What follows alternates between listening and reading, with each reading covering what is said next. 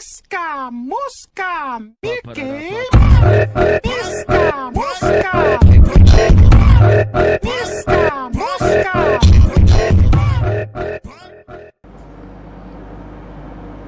Hi guys, this is Ratcat. Today I'm going to explain to you which direction you should face your vents, depending on if it's hot or cold. So when it's cold, you want hot air to come down at your feet because hot air rises.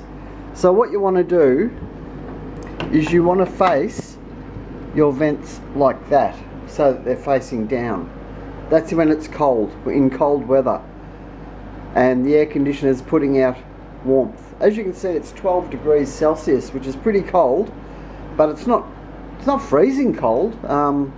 Freezing cold would be around 0, you know, that's when you can really feel it. But 12 degrees inside, yeah, I don't think that's really particularly cold. So obviously the opposite would go for summer. So in summer, you want your vents facing the other way. You want them facing upwards, because the cold air will drop because it's heavier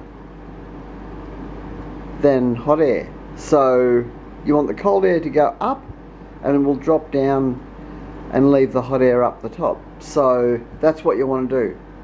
Down for cold weather, up for hot weather. That makes sense?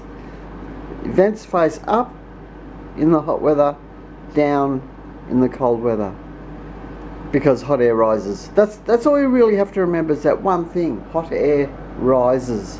Okay. By the way, you should have your vents closed. Otherwise, you're just going to suck in. Well, you'll exchange air from the outside, so your air conditioner is going to work a little bit harder. So.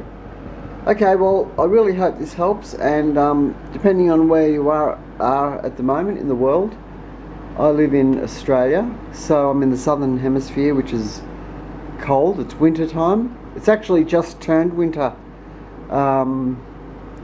only a few days ago, so we've got a long cold winter ahead of us. So take it easy guys, and catch you all later. Bye.